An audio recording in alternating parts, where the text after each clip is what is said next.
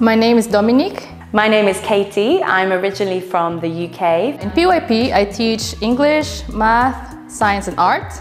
And in MYP, I teach the English language. I teach English language to primary and secondary grades, and I also teach theatre classes to primary. There are sometimes students who arrive with no prior knowledge of English or who don't speak English at home. For those students, we would group them in smaller groups and have specific classes aimed exactly for their level of English. One way to support students is through scaffolding. Scaffolding is putting an entire concept, breaking it down into more manageable tasks for students to understand. We learn the letters through stories, we learn the letters through songs, visual aids, multisensory activities. We do lots of different games and songs to build up their vocabulary and do it in a fun way because that helps it to stick in their mind as well. For example, one vocabulary game that we use is the children pick a card and have a category, and they have to name as many pieces of vocabulary as they can in 1 minute. In MYP, those strategies can be transferred,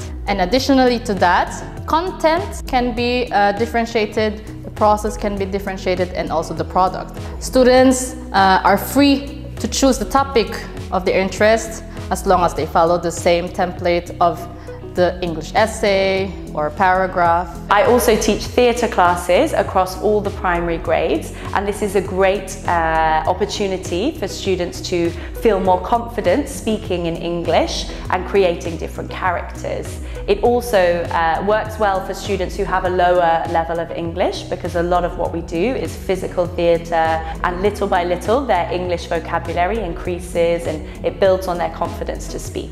Children should not be worried to come to school. Their classmates will be able to help them. They will be able to get the routine of the class schedules, and the teachers will always be there to help them individually if necessary. We're lucky that we have small class sizes, so teachers have a lot of time to give to each individual student, and we have such a huge, lovely international community here that I'm sure your child will fit in perfectly.